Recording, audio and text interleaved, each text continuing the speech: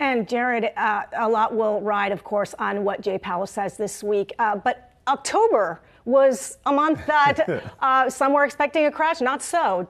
Yes, we just had the best October in the Dow in its history. That goes back to data in 1896, so that's quite a few years. However, you go to the Nasdaq, and it's the opposite story. It's only the best October since last year. So let me show you how this is breaking down. Here is the Dow. It's up 14% over these 21 trading days right here. You can see that on your screen. And now I want to post the returns for the Nasdaq, down about 1% today. It's up only about 3%. I think investors will still take those gains, but it just shows you how this has kind of been a bifurcated market. And if I step inside the market, you can really see a difference between the high flyers and the losers here. This is what's going on today. Let me just change this to a 1 month view. Energy up 26%, followed by industrials, 14, financials 12, materials 9.8%, healthcare staples also right there with it. These are some big gains for what are traditionally the more value sectors of the market. Everything's in the green, but communication services, that's what houses Meta. Guess what? That is taking up the rear. That is still up about 0.5%. Now you take a look inside the Nasdaq and you can see some outsized winners and also outsized losers. Apple up over 10%, Amazon down 10%, Tesla down 15%, Meta down 30%.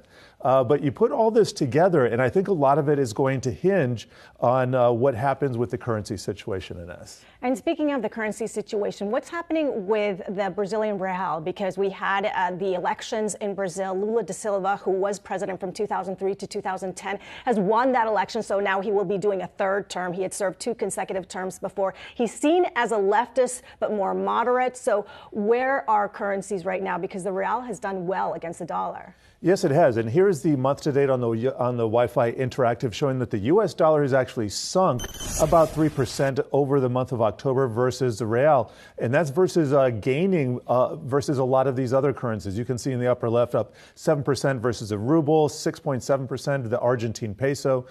So what I want to point out is Brazil was actually hiking rates. They were the first among all the developing companies and the developed countries, who began raising rates. And that was earlier in 2021. So going back to, let's say, March, they were raising rates in a time where most people were cutting. Most people in the Fed were talking about the transient inflation, and they were taking this seriously. As a result, they haven't suffered as much pain as a lot of the other currencies. And I'm not just talking developing market currencies. I'm talking the developed ones like the yen and the euro. And just to circle and put a nice bow on everything with respect to the Federal Reserve this Wednesday, I think this is going to be pivotal because if Jay Powell doubles down on his strategy on the Jackson Hole, saying we are going to hike no matter what in the face of all this, and doesn't really stand down, doesn't use those words, and there's going to be a lot of questions, I just hesitate to think what's going to happen for the risk markets because a lot of this perceived dovishness is already baked into that. Jared Blikre and Alexandra Semenova, thank you so much for joining us.